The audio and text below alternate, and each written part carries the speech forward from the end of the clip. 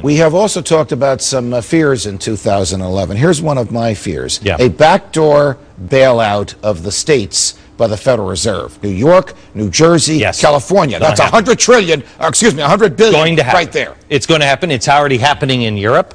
It's going to happen in the United States. You already have the new act where they're going to protect us as consumers. The new Consumer Protection Act. That's all through the Fed. Here's a government agency going right through the Fed, so they cannot defund it. A front door bailout of Europe by the Fed. Yes. Yes. Is there any way we can stop that? No. I don't know of any under the law. It's the Fed is not federal. It's not part of the federal government. It's a private business. So what business do we have with the Fed? But more importantly, what business does the Fed have with us?